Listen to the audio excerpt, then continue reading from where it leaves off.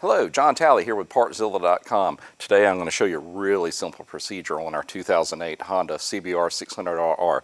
What I'm going to show you, how to properly adjust your clutch. Most people, they just mess with the fine adjustment up top. What they don't take into consideration is when that's adjusted all the way out, they think it's time for a new cable. Not necessarily true.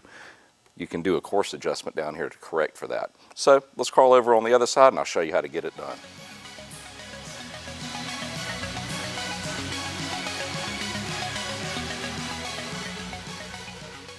Alright guys, so let's take a look at this clutch. Alright, what you actually should be looking at is in between it being fully extended and when it first starts to grab the clutch plates themselves, should be about a ½ inch. I mean, that's really all that should move. And this one's way out.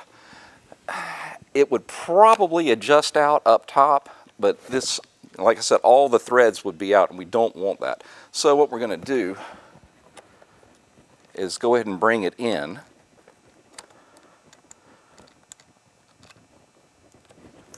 Don't snug that down yet. And what we're going to do is go back over on the other side, do the coarse adjustment, and then run back over here and do the fine adjustment.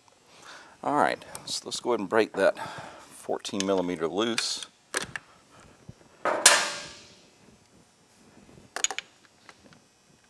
Adjust it in.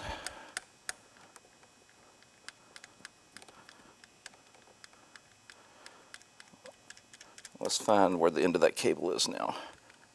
Alright, now it's starting to bottom out up top. So we want to hold it about right there and then bring in that pinch bolt. Don't have to be super accurate about this because you're actually going to do the fine adjustment up top.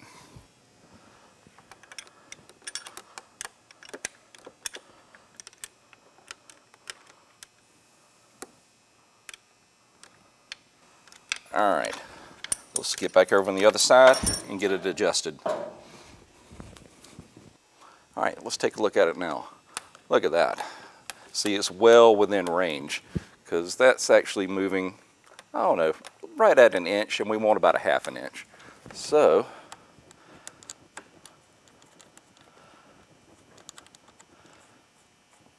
pull it back a little bit, another ½ a turn. Maybe a tick more. Alright, looks like about a ½ inch of movement here before it engages. And you can also kind of judge all the way up here. A little bit more than the width of a nickel would be plenty. Get that snug back down. And guess what, guys? That's really about it. No special tools needed other than that 12 and 14 millimeter. Those parts to speak of. We're just trying to help you out here. But if you do need any parts for your machine, come see us at Partzilla.com and we'll get you taken care of. And if you have any questions, just leave them in the comments section below. And I just want to say thank you for watching.